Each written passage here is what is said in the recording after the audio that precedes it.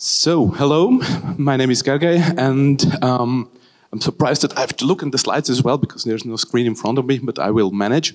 So, it's a long title, but only the first line is actually really important here. Show me what you can do in Moodle. This is a sentence, I don't know how 100 or 1,000 times I've said in my Moodle life. I'm working with Moodle for almost, I would say, 15 years as a student assistant, moving on as being the e-learning expert at my university. And at one point, we came to the decision we need something that we can point the teachers to and create something which help us answering this, show me what you can do in Moodle. And so, my background, TU Wien, Vienna, Austria. I'm head of the service unit, Digital Teaching and Learning.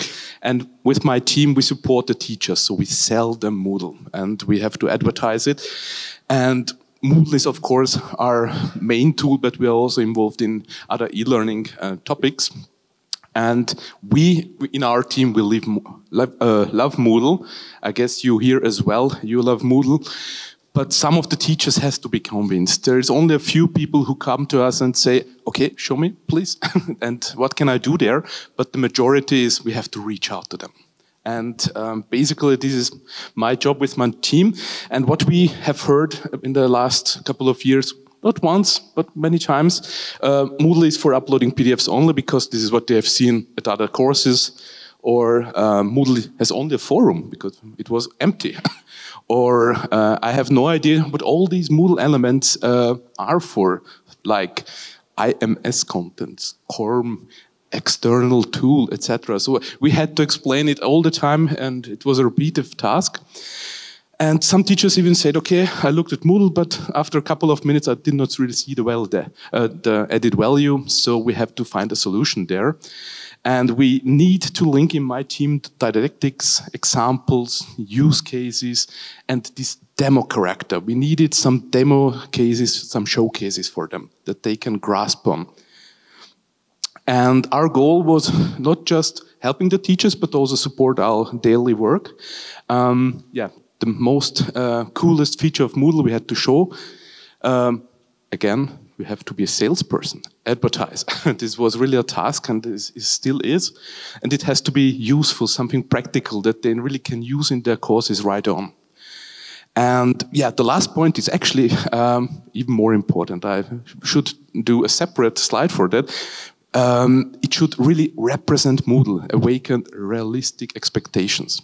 This is really important because there are so many beautiful courses that were built in, I don't know how many hundreds of hours, but this is the top. And I want to awaken realistic expectations for the teachers. This is our goal.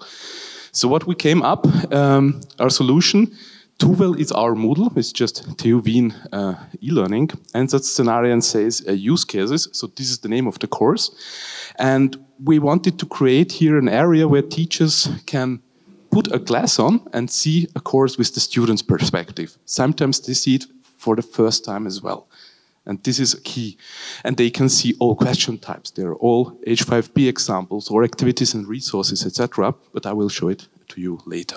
So this is the basic idea, creating something to them that they can have a look at it and get a little bit inspired in a realistic way. This is important for me or for us. Actually, it's quite a simple setup that we have here. One course with self-enrollment without a password, because they had to log in first. We have hidden the participants list, optimized a little bit the notifications of the specific course, and forced the language because it's in German only currently. But that's it. So it's a basic, simple course that we use now. And this is the, how should I say, I have no, do I have a pointer? No, this is just for going back and forth. But actually, I can come here and show it as well. Oh, okay. This description here, in 4 lines, is the main description for each item. So we have, it has to be really pointed. It should not be really long. Long descriptions are not read. And this is, for example, our advertising the book, for example. So it says book. The second line is where we shortly, really shortly describe the feature. In this case, like many pages of a document. with a table of content. And the second line is the use scenario, the most common use scenario, like digital script or a central lexica is what's here in German. And then that's it. And then they have the link to the actual book item in Moodle. And we have all of the activities and resources in the same way on a Moodle page. And yeah, probably you are asking the question, how it look like, this course. It is Moodle, it's looking nice, but not as cute as this puppy, to be honest. I've created some screenshots. I was told I'm not allowed to change to a web page and show it live, so I've prepared some screenshots here. The first one is, for example, and this is the most heavily requested question over the years. Teachers wanted to know how, for example, a quiz works and how each question types really look like. So what we did here in this course is, again, like here, we have a short description of the quiz, not long. And after they click on the activity themselves, they're, for example, here, start the quiz and can see it really as a student perspective. And they have all the question types. There is one single example for it, like here, this drag and drop on an image, or a true-false question, multiple choice question, etc. So they can really experience it on a student perspective. Also, we want to advertise H5P for the teachers. Here, again, we have the description, and for each H5P, we have an example there that they can really feel and experience it. This is important. Like here, a little screenshots to the right, the image, I hope I pronounce it well, just the position where you can slide among two images. And very often teachers say, okay, cool, now I see what your point is and I can try it out. And then later on questions arise and then we can handle it. But we have this first sparkle that we could really use. For example, the SCORM package. It's a term teachers and all assistants, professors could not really imagine what's behind it. Yeah? And so they did go through in the activity chooser, in the items, SCORM package, I don't know, okay, go on, move on. But it's actually, you all know, it's quite a useful tool in Moodle that you can, for example, with Articulate, Adobe Captivate, or other authoring tools, you can create learning experiences. So what we did here is, for example, using one of the packages that they already know, because this is sometimes mandatory at my university in the onboarding process that they learn about inclusion, for example, or microaggressions, etc. So there's a couple of topics. And we have chosen this SCORM package and also provided within this course. And then, okay, they saw, this is something that can also be used in Moodle, and from that point on, could support them and help if they wanted to have sort of these learn packages and user scenarios. Yeah, and what we also do is sometimes, of course, more information is necessary. Because these 2-3 lines what I've shown you, it's sometimes a little bit too short. But when they are accessing, for example, a book, then on the first page in the description, we provide in a recognizable way additional information in such a box in a black bracket. It's not beautiful. This is something that I would like to improve in the future, where now we can a little bit give them hints, tricks, describe a little bit longer what's the topic, because now in the first place they have already clicked on it. They are inside, for example, the glossary, and then we can sometimes describe them scenarios, the most common one. Yeah, and also we use this course as advertising LTI integrations. So not just the Moodle elements themselves, but for example, our lecture recording tool, OpenCast, that's called in our university LectureTube. And here we have 3 use cases that we have prepared for them. The first line, LectureTube Live, is a live streaming. That means if they click on it, they can watch a live stream of one of the lecture halls on our university. We support 40. But here they have, again, the student perspective. They see, okay, how a live streaming can be watched within Moodle. So this is a great value for them. The second line is LectureTube video, so a single video they can click on and watch. I think it's on thermodynamics, the basics of thermodynamics. And If they want, for example, also experience the Netflix character having a series of multiple episodes, then they can also see it within the Moodle course and then watch many videos. And so again, this course is a sort of an advertisement platform for us. And if we have questions from teachers, okay, I'm thinking about using lecture recording, how does it look like in Moodle? We point them to this course and they can experience it firsthand. Yeah, and I've told you, okay, we try to use the most common use case, and it's sometimes a little bit artificial. We have to create the scenario that they can see the point, the use of this certain plugin. For example, Moodle Overflow is a third-party plugin like Stack Overflow, where you can raise questions, you can get answers, and then upvote or even mark answers as solution or as helpful. And here, for example, we have created a couple of communication, some postings with answers and so on. Yeah, but it's sometimes a little bit artificial. So here we come to the limit of these showcases. Yeah. Again, very often teachers ask us, okay, we want to have a sort of a booking, a scheduler system in Moodle where they can create slots for oral exams, for example. How does it work? And then we can say, okay, go to this demo course. You see, for example, within our own development, it's the organizer. We have provided a couple of slots. They can book it. They see, for example, okay, sometimes the teacher is available, sometimes not. Some slots are full, so they can, again, experience it on first hand. Yeah, and we try to add, if it's possible, also other features into this course, like third-party plugins that are not in this mod folder. For example, from Tim Hunt, the embedded question that you can use in, for example, a TinyMC editor within a book. You can embed questions. This is quite useful for many of them. And then again, we can point them to a book. On this page, you can have an experience how a question, an embedded question, is looking like. Or, for example, the download center. Very often teachers ask us, okay, what can the students download from a course? There is a Moodle solution as well, but our plugin is, I think, more than 1 decade old, and we are maintaining it. So the download center is for students. They can download everything for the course where they have actually view rights. And then we say to the teacher, okay, go to this course, download everything from the course, and you can see what's actually included. And then they have a better feeling how it's working. And the checkmark report, again, the checkmark is a third-party plugin that we have developed mostly for mathematics exercises where, for example, students have to solve 5 examples and they check which of them they can solve. For example, number 1, number 2, 3 is okay.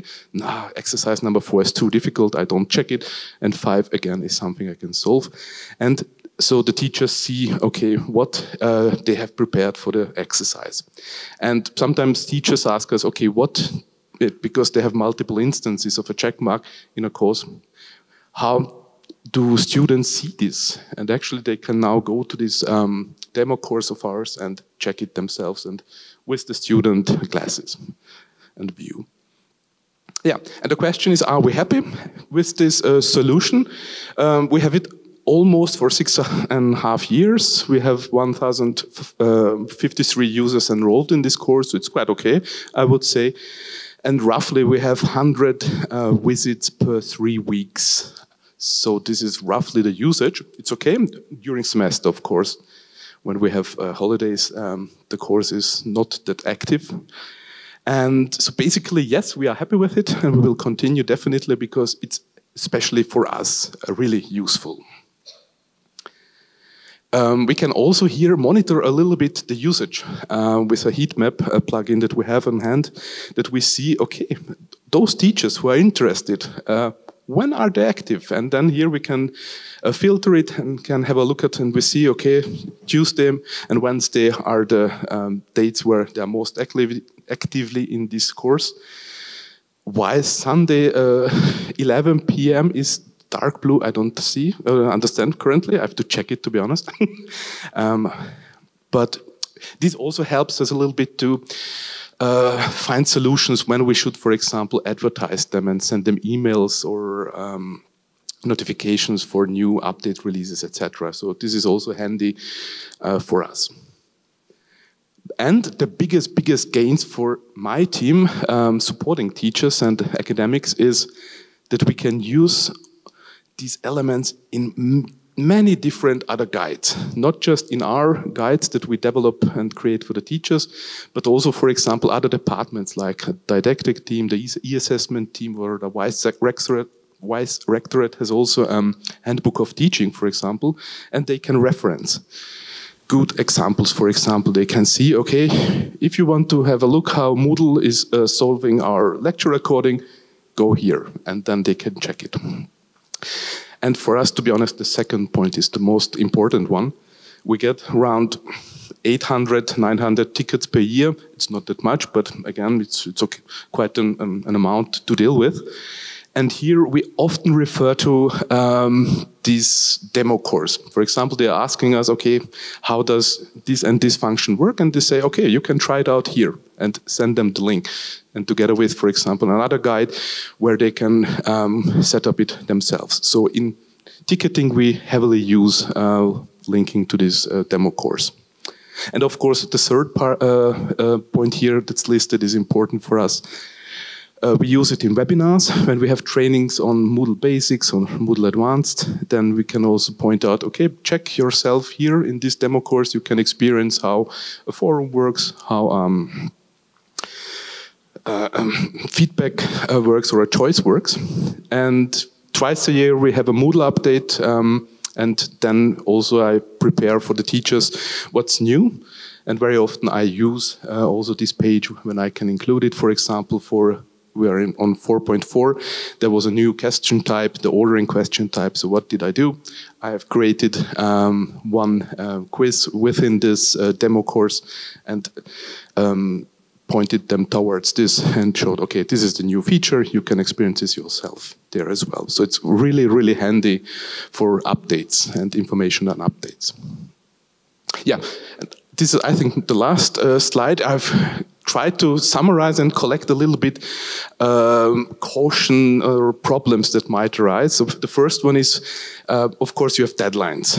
For example, where you have to enroll yourself until this deadline. Yeah? And you have to set these deadlines for the far, far future. I always choose April 1st in 2043 because it's the first day of my retirement. Maybe I will be on a Mexican beach, and if Moodle makes kaboom, I don't really care.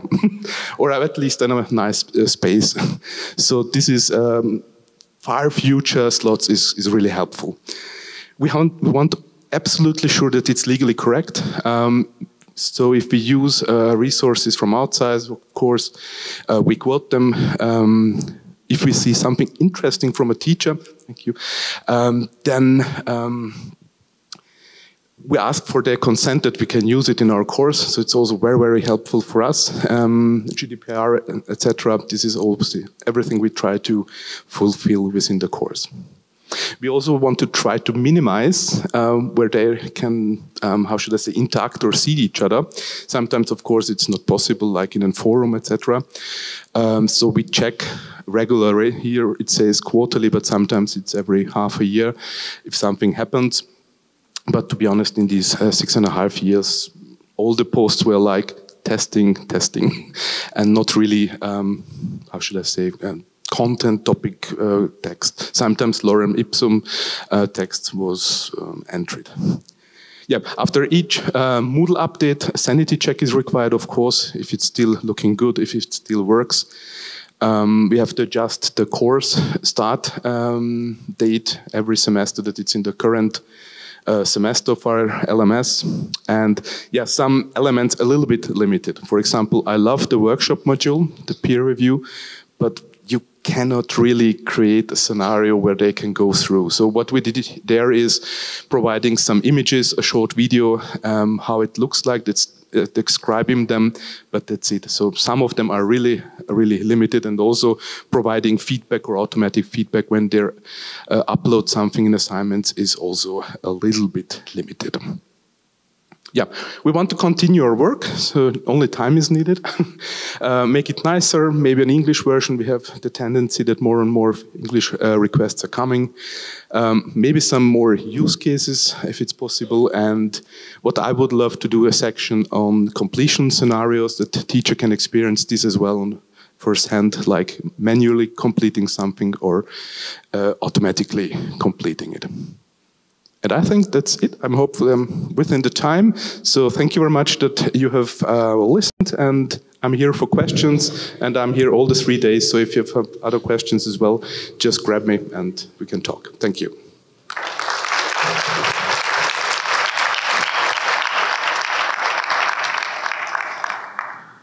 And of course, if questions are here, I think we have a couple of minutes.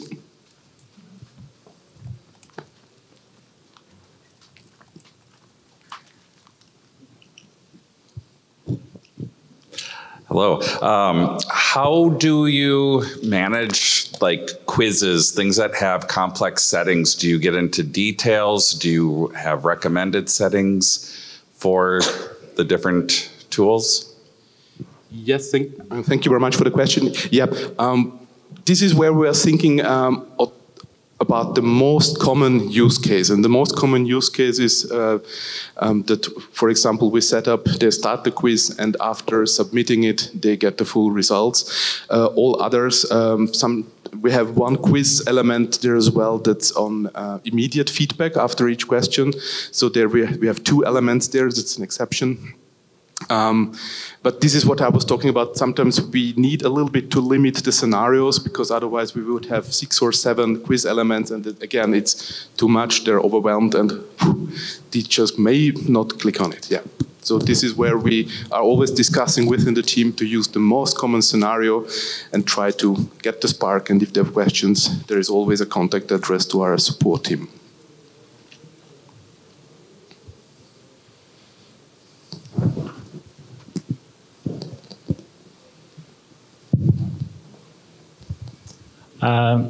Did you happen to find if the teachers started to use a more broader instance of tools? So instead of just relying on the same old tools, were they using different tools after you delivering the demo?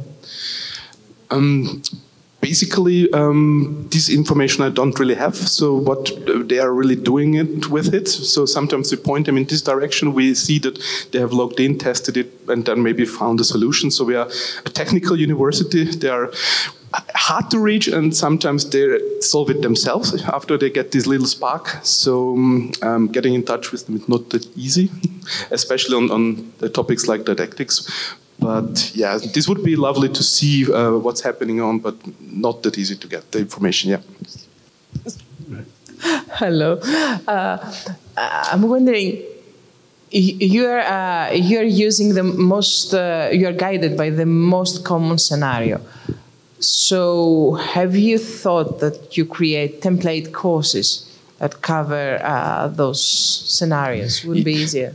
Yes, this is an excellent question. This is what we debate every half a year. Should we do it? Should we don't do it? It has so many pros and cons, and we've decided to against it because we have a campus software and it's currently not supporting it. But in the future, if in the campus software you can already select, for example, the template courses, and from that moment on, your Moodle course is created as a template that might be interesting for us. But currently, with all the available template plugins and solutions, I'm not quite happy.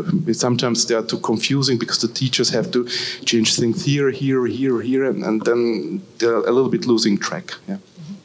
But this is a very good question because it's jointly together, and we're discussing intensively for many years now. Thank you. More questions?